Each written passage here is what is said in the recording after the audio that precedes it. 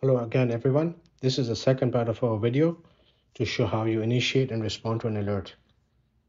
On the screen, you can see the location of the home of the person that initiated the alert and the location of the person that initiated the alert. If you go into map view, this is the home from where the person resides. It shows the location of the person that has indicated they need help.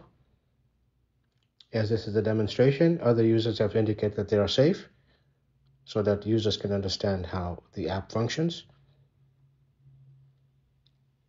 If we pan into PC and into Vancouver, there are two users at this particular location. One user is now going to indicate that they need help, and the status will change to red. Important information is available under View User and under View Map for this particular person. If we pan back into the area of the alert, remember this app can be used anywhere in the world.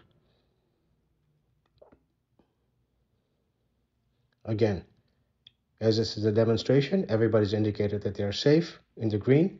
We will now go into the clear alert mode. The call is made to the person that initiated the alerts.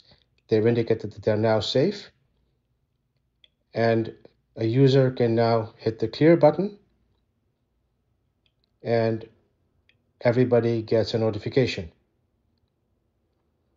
The notification is a sound alert as well as a notification on your screen that indicates who contacted the person that initiated the alert and has verified the status as being safe.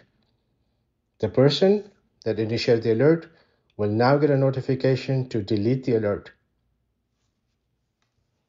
When they deleted the alert, everything disappears from the screen. The app is now clean. Your status is going to now change from red, if you recall, to now clear. Stay safe, everybody,